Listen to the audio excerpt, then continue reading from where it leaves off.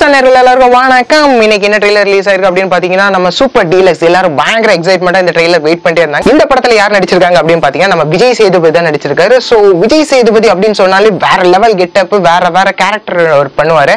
எந்த கேரக்டர் சொன்னாலும் அப்படியே தூக்கி சாப்பிட்டு போயிருவாரு.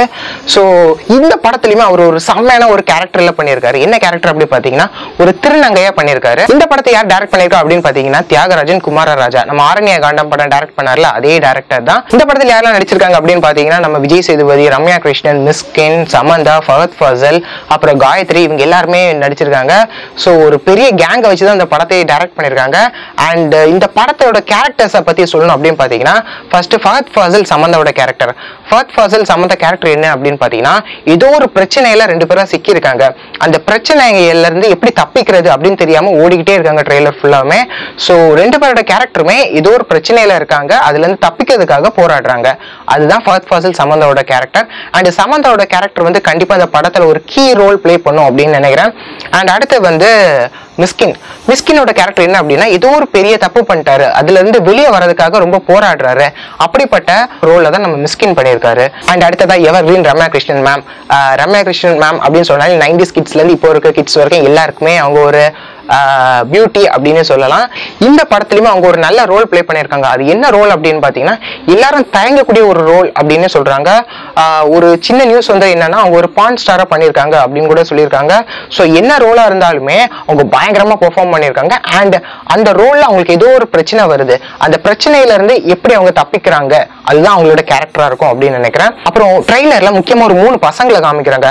3 பசங்களும் கூடமே ஏதோ ஒரு பிரச்சனையில அவங்களுமே மாட்டியிருக்காங்க. ஸோ இப்படி ஒரு 6 கேரக்டர்ஸ் இந்த படத்துல வருது. இந்த 6 கேரக்டர்ஸுமே அவங்களுக்கு ஏதோ ஒரு பிரச்சனையில் சிக்கியிருக்காங்க.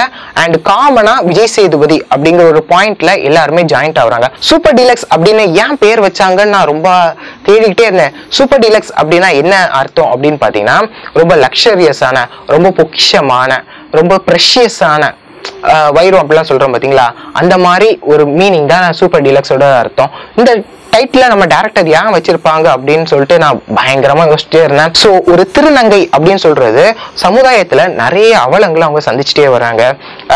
மற்றவங்க அவங்கள பார்க்குற விதமா இருக்கட்டும், வீட்லயே அவங்கள நடத்துற விதமா இருக்கட்டும், அப்படிப்பட்ட ஒரு திருநங்கையோட அவலத்தை இந்த படத்துல கண்டிப்பா டைரக்டர் சொல்லியிருப்பாரு.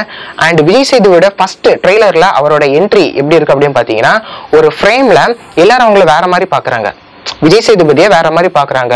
அதாவது ஷில்பாங்கிற ஒரு கேரக்டர்ல தான் நம்ம விஜய் சேதுபதி பண்ணியிருக்காரு.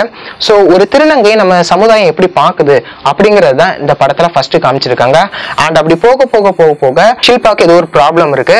அப்புறம் இந்த 6 பேரோட ப்ராப்ளம் பிளஸ் ஷில்பாவோட ப்ராப்ளம் ஒரு இடத்துல ஜாயிண்ட் ஆகும். அந்த ஜாயிண்ட் அதுதான் படம். அண்ட் இந்த படத்தோட கதையை ஷார்ட்டா எப்படி சொல்லலாம் அப்படின்னு பாத்தீங்கன்னா இந்த ட்ரெய்லர்லயே ஒரு கதை வரும் விஜய் சேதுபதி வாய்ஸ்ல. ஒரு பையனை ஒரு புலி துரத்துது, அந்த பையன் ஓடிட்டே இருக்கான். ஒரு பள்ளம் வருது, அந்த பள்ளத்துக்குள்ள அவன் விழுந்துடுறான். அப்போ ஒரு மரத்தோட கிளையை பிடிச்சிட்டு அவன் நிக்கிறான். அப்போ கீழே பார்த்தா பள்ளம், மேல பார்த்தா புலி. ஆனா அவன் பிடிச்சிட்டு இருக்க அந்த கிளை என்ன அப்படின்னு பாத்தீங்கன்னா ஒரு பாம்பு வந்து அவனோட கழுத்தை சுத்துது. ஸோ இதே மாதிரிதான் இந்த கேரக்டர்ஸ் எல்லாருக்குமே ஒரு பிரச்சனை வந்து சூழ்ந்துகிட்டே இருக்கு.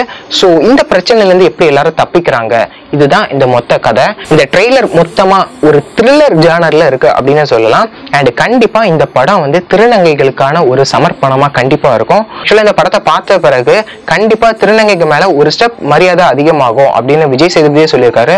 ஸோ இந்த படம் வரதுக்காண்டி நான் ரொம்ப ஆவலா இருக்கேன், நீங்க ரொம்ப ஆவலா இருப்பீங்க தெரியும். இந்த வீடியோ பிடிச்சிருந்தா லைக் பண்ணுங்க, ஷேர் பண்ணுங்க, உங்களோட கமெண்ட்ஸ் இருந்தால் கீழே உள்ள கமெண்ட் பாக்ஸ்ல கமெண்ட் பண்ணுங்க. முக்கியமா voice and Tamil channel subscribe பண்ணுங்க, கூட பெல் பட்டனை கிளிக் பண்ணிருங்க.